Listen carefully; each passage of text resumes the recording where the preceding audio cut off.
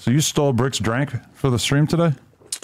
I'm Bricc baby today, 06 Yeah. You sound like cuz who? Yeah, 06 For people who don't know, Young Barry Gordy is the co-host on No Statements, which airs on Wednesdays. However, Bricc baby is trapped in Texas.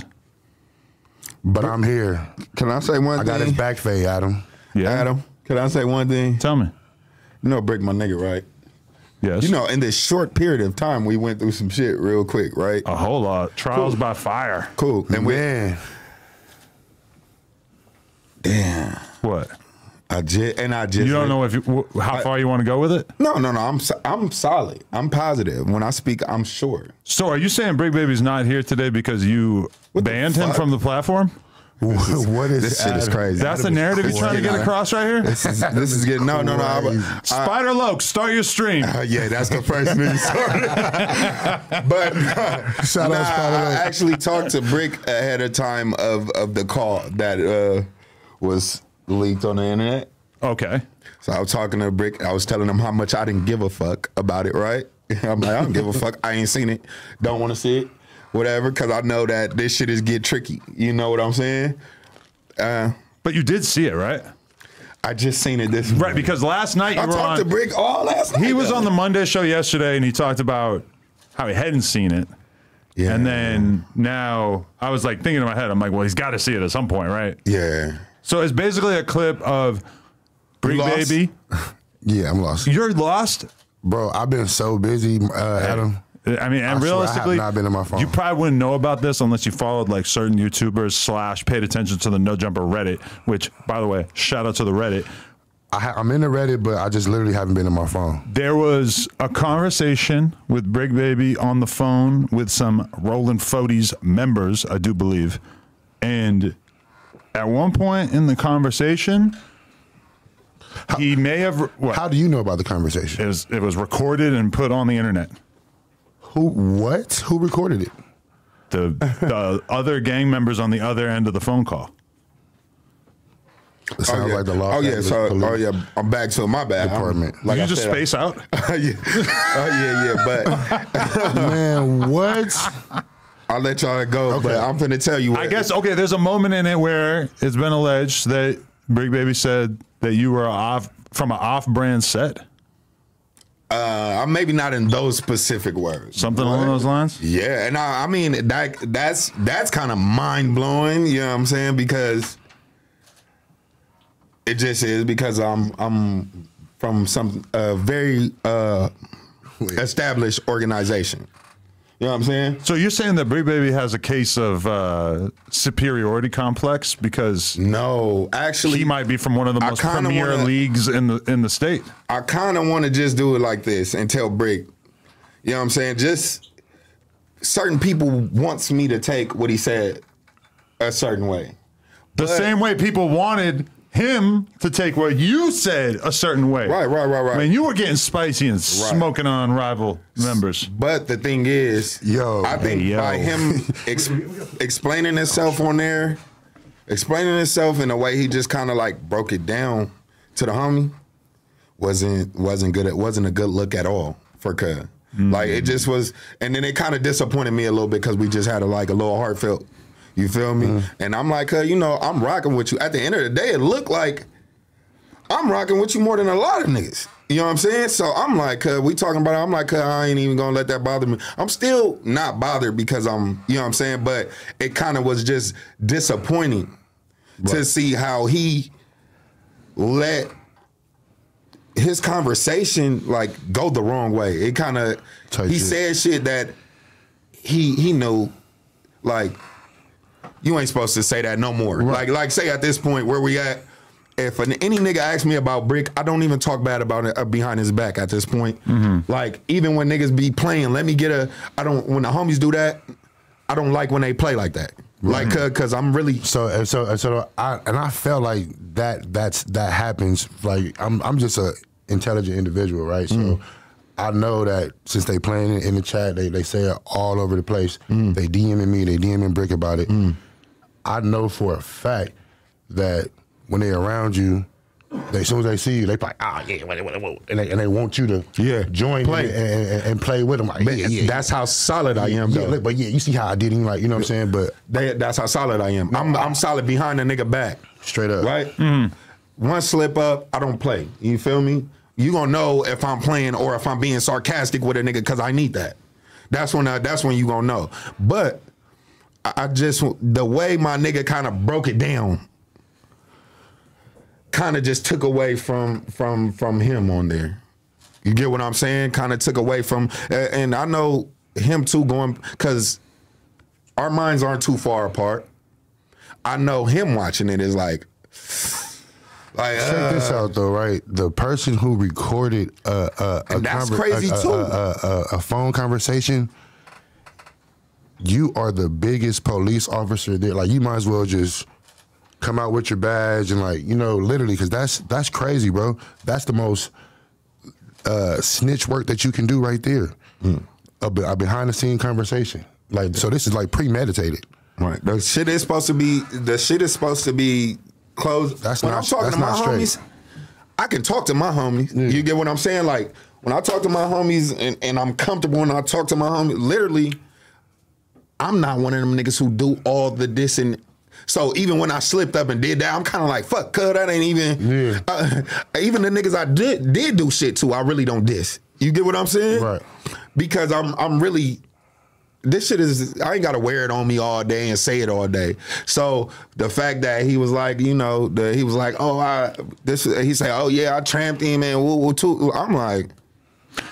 All right, you ready for the 22 take? I have the 22 still got to weigh in here because this is my area of expertise. I'm the gangbanger right here. Right? Right, but let's get it. You know some shit. But he just disappointed me with that. That's what I'm saying. Okay. The story he gave him or the way he, my bad. This is my thing. Bricc Baby, I can't pass judgment. I just said I'm the expert. I'm not really the expert. I can't pass judgment on what a gang member feels about other gangs. That's none of my business. But when I saw that clip, and I haven't had a chance to talk to him, so I don't know the exact scenario, but I was a little disappointed that he would say anything that could be considered disrespectful to you to dudes that he realistically clearly shouldn't have trusted enough. You know, in the sense of, like, there's a lot of people that I talk to, and every single word that comes out of my mouth when I talk to them is something that if it was being recorded and was leaked on the Reddit or on YouTube or whatever, I'd be totally fine with that, because every single thing I say to them, and this is like 99% of people I deal with in business, every single thing I say to them, I'm assuming it's going to get leaked at some point, even though obviously it's not, but I have no trust for normal fucking people versus I have conversations with you or Bricc or Remo or whoever that are shit that I don't want to get out there publicly, because we all got shit that we doing in secrecy or whatever. But Bricc Baby, like, definitely should not be trusting people. Like just the fact that they ended up leaking the fucking phone call means that he probably should not have been so open there, right? Because now, once again, you got the crowd looking a certain way. You get what I'm saying? Right. But look, this is my thing. The hood can politic about the shit that's going on the platform here, but they leaked it and got it on the whole internet platform. So politics. So what's the politics? So politic on that. It should be the same. I didn't even think about that. It should be the same. It should be the same, bro. I'm a fair individual. You feel what I'm saying? So I don't look at nothing but what's fair. There's no big eyes. There's no little U's in me. You feel what I'm saying? So. Well.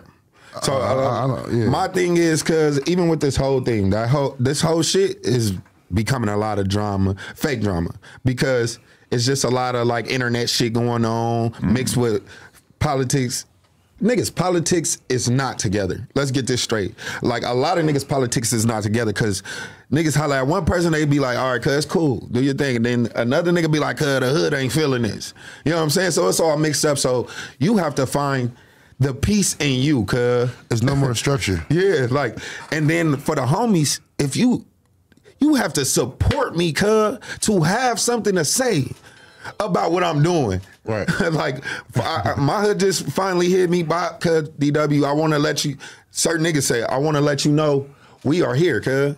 I see you moving, you know, I move kind of by myself for the most part. Like, when it comes to making my decisions, I move with my brothers and by myself. So they kind of was like, nigga, come to the table sometime. Now we made a table for you. We wasn't even ready for internet yet. Yeah. So now we figuring out how to handle that. So before you just take yourself on there and do some shit like that, holler, and we be like, all right, that's cool. So you don't have problems here too. You know what I'm saying? So, but Bricc, cause this how thorough I am. Bricc, I'm not saying I'm gonna need you to just stand on your gangster a little more, with your man a little more for yourself, for everything around, because I know you don't feel like certain shit that you were saying in there. You didn't even want to have to do that, but you was trying to convince the next nigga something. But you don't have to do that, cuz real solid niggas understand you when you make a real solid statement, cuz. You saying he basically told the homies what they wanted to hear. Basically, that's exactly what the fuck I'm saying. He told them exactly what they wanted to hear. Like, yeah, cuz I disrespected cuz too, basically. Like, but cuz I didn't disrespect you on purpose. And we know that, cuz we went over it 100 times. Even when a nigga say, DW, like, it's really smooth, I'm like, cuz, I want to say I'm letting you know what type of nigga I am, though. Yeah. You feel me? So, and I stand on business behind niggas' back. I don't leave here like, oh yeah, fuck them niggas, cuz. Like, yeah. Nigga, I'm like, cool. I'm gonna come back to. I'm getting. You gotta be on. You gotta just be genuine to the story. Yeah, cuz, and and it kind of twisted my mind. I had a long conversation with him before it happened, and I'm faded, so I'm talking and I'm being genuine. So even when I seen it though, it smacked a little different. I'm like, okay, I didn't know you went as far. Like you trying to go bop, but I know he didn't know it was being recorded neither. Do you think that Josh should give Bricc Baby a DP for offending an employee? Oh, nah, a fellow employee. No, I think should we pack him out? I think we got to put it on Josh. It's a Thunderdome. Yeah, well, just Josh, really. Like, I feel like Josh, maybe Hurley. They should probably report to the no jumper. No, but let me speak for Bricc on this one. Like I just said, I know for a fact everybody been blowing. First of all, he was tired of the whole situation. Right. This has been like 2 weeks, going on 3 weeks, about the same situation where everybody felt entitled to call in.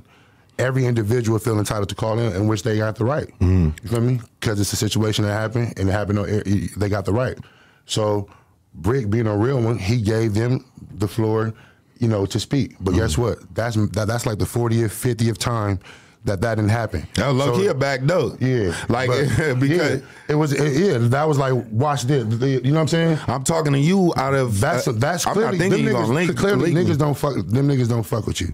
So guess what? So now Bricc is at odds against the hood, the ops, the everybody. You know what I'm saying? And that's why I sometimes feel bad about even putting people on this podcast, because sometimes it feels like the amount of like negative attention that somebody like Bricc has gotten in a short period of time from just being on here. Now, granted, a lot of it is just because of shit that he said out of his own mouth and shit, but it's like he's in a position where he's got to basically be on camera talking about shit, and it just feels like problems have kind of like followed him. And even with you to a certain extent too, it's like you haven't even been coming around that long, and there's already been a whole bunch of controversies that you've been in, which on one level, it's a good thing for sure, because it's just your name being in the media, people talking about you more, and having those conversations and shit. But at the same time, I mean, sometimes it's just kind of shocking how much being a No Jumper co-host could make everybody fucking want to talk about you so much more. Yeah. I mean, I look at it like this, Adam, and it's like, okay, you've been on tour, I've been on tour, right? And when you're on stage, it's a reason why you're on stage. It's a reason why you have the microphone. It's a reason why your likeness got you there. And it's a reason why they're in the crowd cheering. But that's what people are doing, is they're trying to be like, oh, so you at the table with Adam and all these dudes talking about shit? You got to prove it. You got to we got to put you through the fucking ringer to figure out if you've really earned the position to sit there and have opinions. What the fuck? Fuck them. Well, my thing is, people... A lot of us, for all that, I'm gonna leave the hood shit alone too in a minute, because that's not even a lot of the shit is not my image too. Like, but when I get involved, I get lost just how I used to when I was younger. So when we start talking about it, I'm really in it. You know what I'm saying? But niggas have to no, this is my job. People be like, you representing us. Damn, nigga, I didn't even know I was representing us because it wasn't no us. Right. So niggas like DW, could you or Bricc, you representing us. Do Bricc know that y'all us? You get what I'm saying? Right, exactly. Like, is y'all supporting cuz before y'all trying to get on cuz? You know what I'm saying? That's the only thing. My only niggas that can get on me, like, you know, like, nigga, you need to be doing is niggas who support me. Straight up. You see the same people with me every time. You see my brother, right? And my brother, he say one thing, DW, cuz, nah, that ain't right. I put up no argument, cuz. Yeah, shout out to P9. Like, I put up no argument. But I think we need to focus more on what we're doing here, and we should less politic on here. You get what I'm saying? It's a good thing for all of us. Because a lot of this shit, honestly, like the thing that you said to Bricc, as well as the thing that Bricc got recorded saying, it's kind of like not, I'm not saying normal shit, but it's like regular ass hood shit that people just haven't really seen play out on podcasts. Right. Because these conversations, like the thing with you asking Bricc for a redacted, it's like that's nothing if that had just happened in real life. But as soon as you put it on camera, it's like every single person who's interested in hood shit gets to dissect it. Right. Even people who ain't even got, people not even a part of it. Do y'all know how that? Do you know how that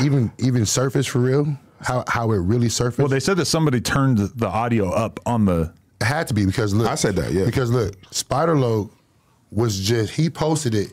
And it wasn't even for that. He posted it because I said his name and I was about to bring up something that he one of his clips. Oh, it was posted for other reasons. It just happened to be that part. It just happened that they heard that because the Spider-Loc and Wax situation. Exactly. So Spider-Loc was kind of posting just, you know, the clip at No Jumper. They talking about this shit, whatever. And then just so happened, I was like, nigga, even me driving home, I'm telling my girl like, oh, here we go. Like, she like, maybe nobody. I'm like, you know, I shouldn't even been asking for it because you. All right, you know what? The thing about it is that it's a little bit harder to have conversations about shit that is totally outside of your realm. You know, it's kind of like easy to get attention. Like, notice we got a shirtless retard in the thumbnail today because, you know, it's like easy when you're doing messy shit, it's kind of easy to get the audience to buy in on it. Right. Whereas the greatest moments that I've had on a lot of podcasts have been just talking about shit that don't have anything to do with us. You know, like at the times that the podcast has been running full throttle,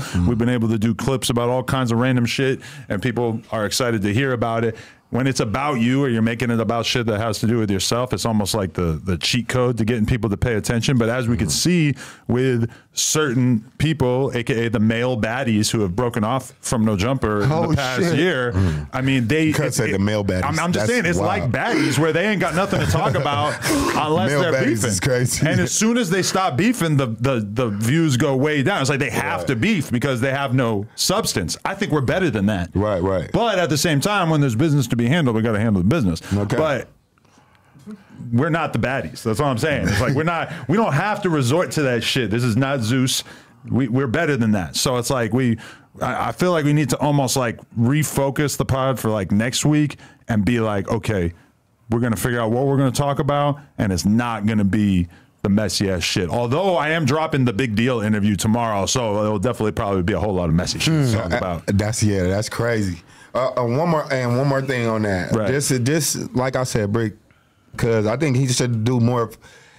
Focus on yourself, cuz, and kind of box all that shit out. This shit is built. You have to have a strong mind, cuz, to even really survive at life, cuz.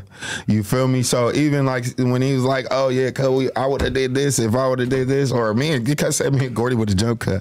I'm like, bro, we had a whole conversation where I told you, cuz, if you would have slipped up, I still wouldn't have fired on cuz. No matter what, if Bricc would have slipped up and said anything to me and went like, "Oh my bad, dog," I would not have fired. I'm not going to fake for nobody. Because, all right, last thing about that topic, because I'm sure that there's a big chunk of the audience that is super fucking sick of hearing about NAP Gate. Okay. But basically, like, there's this reaction channel out there that does videos about No Jumper, right? And they were interviewing a young rapper, Young Threat from Hoover, last night. And Young Threat said, and I don't really, like, think that he actually believes what he said, but he said that after you said what you said to Bricc, that you guys should have had to fight right then before you could get over it and be cool. I'm like, I don't really think niggas really think that. Niggas too gangster, bro. This is not the county jail, man. Niggas too gangster for me because this ain't the county, bro. Yeah. Even in the county jail, I've been with niggas. If you my nigga in the county jail, bro, it's gonna be the same way. Cause we niggas, we spread together, eat together, we working together. Niggas is supposed to push the total opposite thing. Niggas supposed to be like, oh, I like the way y'all did that. Y'all kept moving, don't even let that bother y'all. Y'all keep moving past that. That's what your real people do. Not, cuz you shoulda. Come on, cuz. And for example, you being a homie from the other side.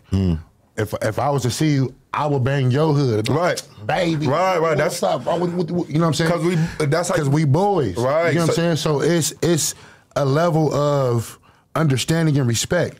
You get what I'm saying? Amongst us in the relationship that we built. You know what I'm saying? No matter if it was in the county jail, no matter if it was Clubhouse, no matter if it was whatever the case is. Right. Even on Clubhouse, they be like, oh, excuse me, bro, my bad. I ain't even know you was in here, or I ain't even, they be like, I ain't even tripping. What's up? It's just the fact of the matter that it had to happen on the platform, and everybody had a chance to have something to say about it. Yeah. And then at the end of the day, niggas be like, niggas be like moving, rolling this.